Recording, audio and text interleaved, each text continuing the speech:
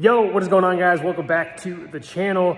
And finally, we have some more content to make. The new Mustang Dark Horse is getting delivered today, and really it should be in the next couple of minutes here. So hopefully I'll be able to show that to you guys here soon. Fingers crossed everything goes as planned. But I did go a different route with the Dark Horse. If you watched the last video where I kind of talked about my process or my thought process in ordering the Dark Horse and all that stuff. But I went a different route, so I wanted to talk a little bit about that while we have a couple minutes until the Dark Horse gets here. And I know if you watched the last video that I made, basically what I ended up doing was putting in an order for a Dark Horse completely the way that I wanted it, handling pack, all these different things, right? But unfortunately, the dealer reached back out to me and let me know that they weren't delivering any handling pack cars. So that was something that was gonna extremely delay the process. So what I was waiting on is essentially the sale of the M2. Well, I did sell the M2 like 2 weeks ago. I got $58K for it, which I thought was pretty reasonable given the circumstances and given the car accident that it was in and all those things, right? So I was happy with the $58,000 for that car. And essentially, after the M2 sold, I just went and started looking for Dark Horses that are kind of around nationwide, and I found one in Wyoming. It's a little bit different of a spec than what I had intended on, but since I ordered a car and I had to pull the track pack or the handling pack off of the car, I ended up just looking for a car without the handling pack because I plan on changing a lot of the things that are included in that handling pack as well, just given the nature of how I like to mod cars and things like that. So I ended up finding a Dark Horse out in Wyoming. So it's being shipped from Wyoming to Tucson here today. It's actually getting delivered right to the shop. So super excited for that. And yeah, the next clip will be the car getting unloaded off of the trailer.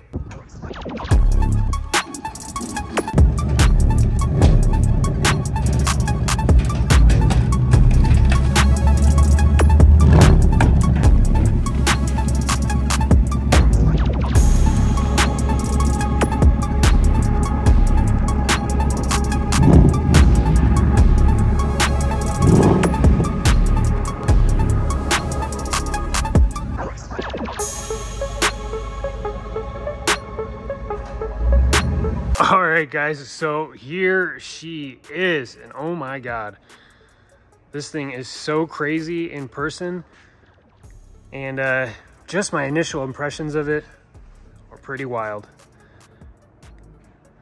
We got some monster truck fitment like we did when we first got the M2, but that'll get sorted soon. I already got springs for it, but this interior, man, it's just so nice. So obviously we got the Tremec 6-speed, we got the Recaro buckets, and I ended up going with Shadow Black as far as the paint goes because we have a couple other Dark Horses here in town that are the Blue Ember. I think that's probably the best color on the car, but I just wanted to kind of stand out, and it kind of matches the truck over there. So kind of going with the all black theme on this, but since it was just transported from Wyoming in an enclosed trailer, the car is super dirty. So I pulled it right into the wash bay here. So what we're gonna do now is go ahead and get the first wash on this. And after we wash it, kind of see how the quality of the paint is. If we're gonna have to do a bunch of paint correction on it, which likely we are, just knowing how the factory paint is on a lot of these cars, and I don't know if the dealership probably washed it before they shipped it out. So there's probably some scratches, little light scratches in the paint that we got to get taken care of before we ceramic coat it, but we'll do it all here at the shop, and I'll make all that content for you guys to follow along as well. But plans for this car, so like I mentioned a few minutes ago, we have Steeda, the dual rate springs or the progressive springs for the car. I'm working on designing some wheels right now with a local company. So we have that. We have adjustable camber plates. I have an H-pipe that's should be here in a couple of days. A bunch of little mods that we're going to be bringing here to the channel. And of course, it's going to be all DIY, or we're going to do as much of the installs as we can ourselves, and then just kind of go from there. But yeah, let's get into getting this thing all cleaned up. All right, guys, so what we're going to be washing the Dark Horse with, a couple of different things. In here, in this pump sprayer, or really it's a foamer, we have Brake Buster, not diluted. Then for washing, we're gonna do a pre-rinse with Coach Chemi Super Foam. Pre-rinse, let that dwell for a little bit. Hopefully take off any kind of things that maybe protection or anything like that that the dealership put on the car. And then we'll follow up that with SoCal Wax Ceramic Bubble Bath. Is SiO2 infused, so it gives some ceramic coating type properties.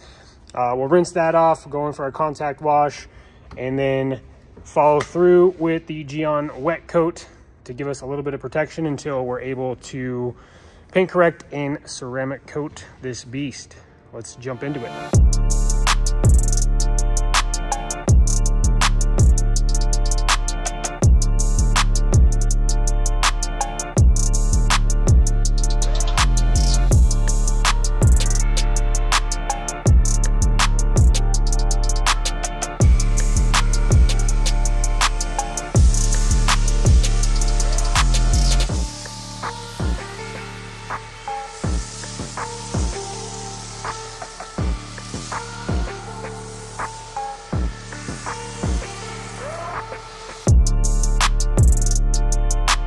We have gone ahead and done the pre-rinse using the Coach Chemi Super Foam. By the way, if you live in Tucson and maybe want to try some of the products I'm using in this video, or want to come wash your car here yourself, definitely come down 4011 East Columbia Street, Suite 121. But next, we got that foam cannon all set up. We're about to go ahead, foam it down again, and get in for the contact wash. Let's get to it.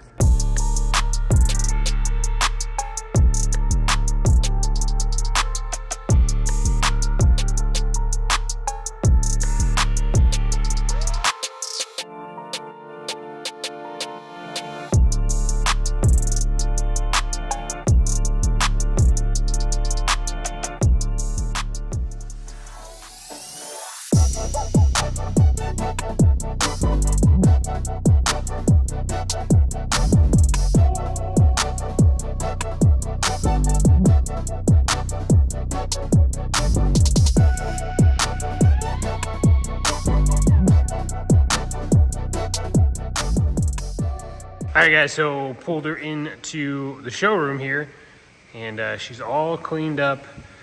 So I was kind of going around the car, just looking at the body panels, things like the body panel gaps and things like that. And for the most part, it looks really good. There's gonna be some work that we have to do as far as the paint correction goes. If you guys wanna see that content, definitely let me know down below in the comment section, because that's something that we're gonna be doing here at the shop. So yeah, let me know if that's something that you guys would wanna see and kind of a little bit more into that process. But what really gets me about the Dark Horse is just the interior. It's like, it's insanely nice. And I thought that, you know, that the interior of the M2 was something that I was gonna really miss. But man, this really takes it to another level with the Recaro buckets. I didn't have the bucket seats in the M2, but man, this thing is absolutely insane. I really, really love it. So let's talk mods about this car, what we're gonna be doing, kind of like what the plan is with it. So a couple things right off the bat. I do have new springs for it so we can kind of address that ride height.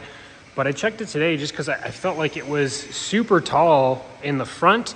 Now it's a little bit better, but what happened is they left the shipping blocks in the springs. They didn't take them out when they PDI'd the car. Clearly they didn't PDI the car very well at all. So I got those taken out today. Definitely stay tuned for a full review of the car. Like I said, I just got it today. We just got it washed, cleaned up, and we definitely have a ton of content coming as it pertains to the Dark Horse. All right, guys, that is going to be the video for today of us receiving the brand new 2024 Mustang Dark Horse. I'm in love with it, and I think that I'm probably gonna like it better than the M2. It's just something a lot different. With that being said, I know there's probably going to be a ton of comments like downgrade, blah, blah, blah. But at the end of the day, if you haven't driven both cars, you really can't come to a conclusion, because this thing is absolutely crazy, and it just handles really well. I've only driven it a couple miles, so like I said, stay tuned for the full review. But that is going to do it for us today in this video. Definitely see you on the next one.